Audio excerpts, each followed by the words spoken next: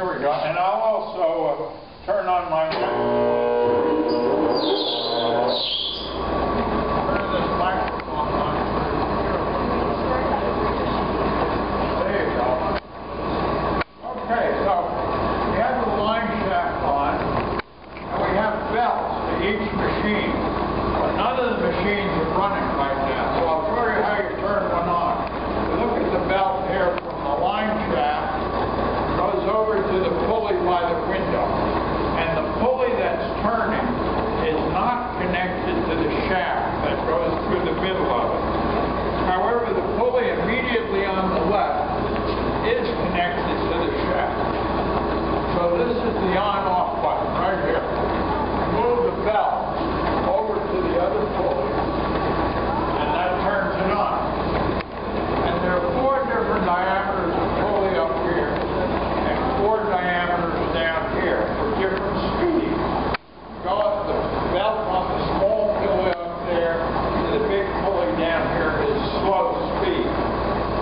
Now this is a lathe that was made in Massachusetts, maybe about 140, 150 years old. But in principle, it acts exactly like a modern lathe. This is the workpiece that we're shaping into some useful shape. And this is the cutting tool. And the trick is the cutting tool has to be harder metal than the metal you're cutting. Now, even back in the old days, they had a lot of mechanical automation, and I can turn this on, and this moves the cutter very slowly, and here it's moving the cutter slowly going toward the window. And I think some of you can see that it is cutting some metal off of that workpiece as it's going in toward the window. So this is the way you shape that workpiece. Go back and forth with the cutter, and if you wanted to, you could put a drill in here, run it in there, and cut a hole. So I can stop the movement of the cutter, and now to stop the rotation, I just move the belt back to the other pulley, and this will post to a stop. So there you are. So this is a lathe, and that's for round things. Everything isn't round. So over here we have a shaper, and the shaper is for flat things. Now here, this is the workpiece, and this is the cutting tool. And the cutting tool goes back and forth. I turn it on the same way, move the belt over to the other pulley, and there you go.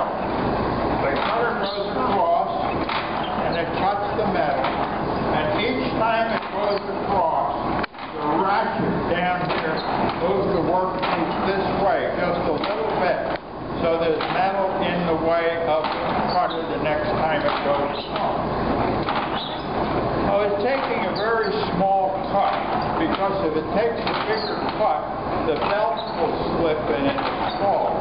So back in the old days, you had to be very patient. Modern machines like this have a direct drive electric motor, so you can take much bigger cuts, go a lot faster. But anyway, it works. And there we go, turn it off. Okay, we're down here to the next thing. And this is the big gear model, like the one you were playing with out in the lobby. And we just like to show this to our visitors. Now this model was made by the volunteers here in the shop using these tools. And it just illustrates what the different gears do. Here you have 2 different diameter spur gears. So these shafts go at different speeds.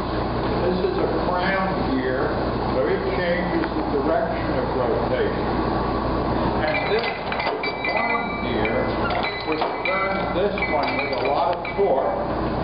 And these are bevel gears, which again change the direction of rotation.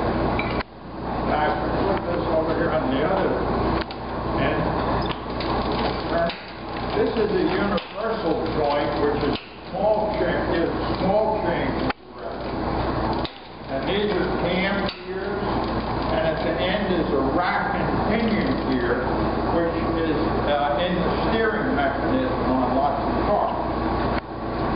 So as I say, it's kind of a fun thing, and we like to show it to our visitors.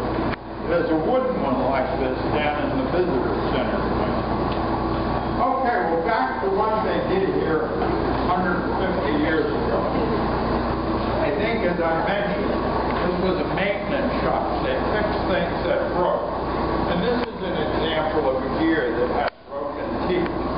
So they'd bring it in here and say, please fix it, or make us a new one. Now, the new one would look like this. So the first thing they did was to get a piece of metal big enough to put this piece of metal in the lathe. And in the lathe, they could go back and forth and cut the shoulder and maybe drill the hole. And then they could put a keyway in here, and they'd be partly there. The last thing they'd want to do would be to cut the teeth. And they could buy a tool that looks similar to this and go back and forth and cut the teeth. And they did that on a milling machine. I have a milling machine over here. Okay. Now here, this is the workpiece, and this is the cutting tool. And the cutting tool goes around. And I can engage the table. Yeah, there you go. Now this is turning, so the workpiece is slowly going toward the window.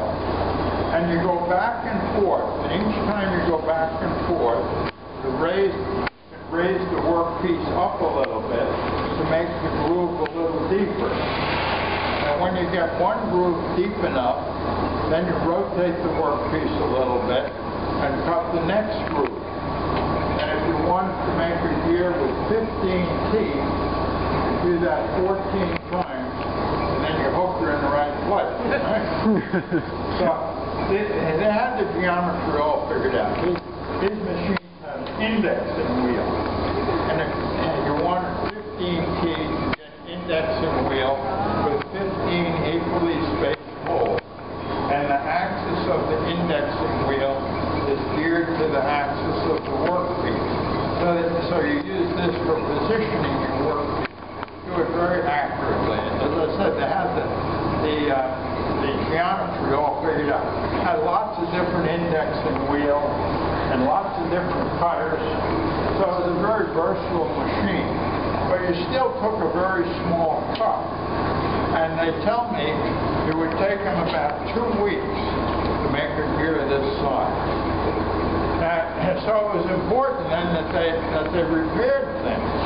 And these are some examples of repaired gears. This one had the broken tooth, so they drilled the holes, threaded them, and put in these studs to rebuild the tooth.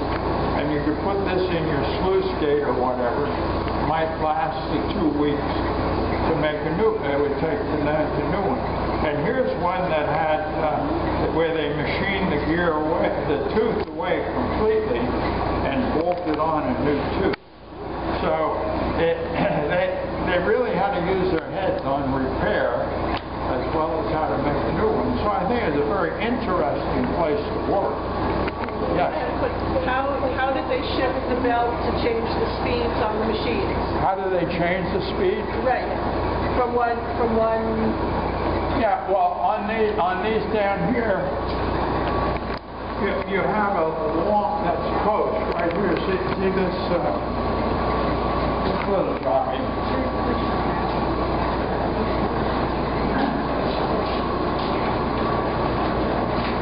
And this long post, and you could move the belt from the whip and use this one for positioning. And then you put it on down. You always take it off and put it on down here, and just use this to change it up above. Okay, let me show you this big drill press over here in the corner.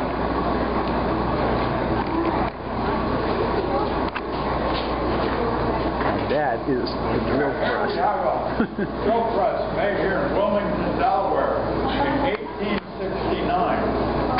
Pretty neat, pretty big one.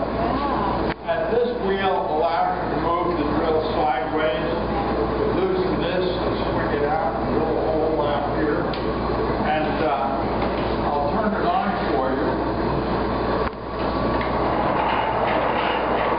And this one runs the drill down into the wood.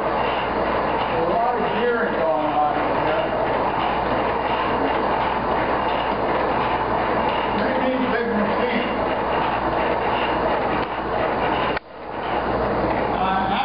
Drill press over here, a little smaller, but it's a little more interesting. Turn it on. And here,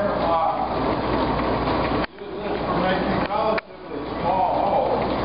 However, the interesting part here is that it has a high technology variable speed drive for 1880. Here. Instead of the 4 different diameters of pulley that I pointed out on the first machine, this has 2 cones, and the top cone is run by the line shaft, and the bottom cone runs the drill press, and there's a belt between the 2 cones. Now, wherever the belt is, it transfers the peripheral speed of the top cone to the bottom cone, and I can move the belt. These ropes are attached to the belt, and if I move the belt to the right, I think you see the drill press slows down a lot. Oh, cool. And move it to the left, it really speeds up. So that's variable speed drive, 1880. I didn't know they had that. I understand that this Mitsubishi automobile company used that principle in one of their automatic transmissions some years ago. It worked pretty well. Now, they did a lot of hand work in the old days, and they did not have a bandsaw or oxyacetylene torque for curves in metal. So this illustrates what they did if they wanted a curve. They drilled holes all along the perimeter of the curve, and then they knocked out the middle. And then some very lucky person got out the file and made it smooth. So, with this will, there's a way you can do this. But it's kind of interesting the way they were able to make things. The next thing I'll show you is this lathe. This lathe was made in Massachusetts. It's 21 feet long, and it has rather fancy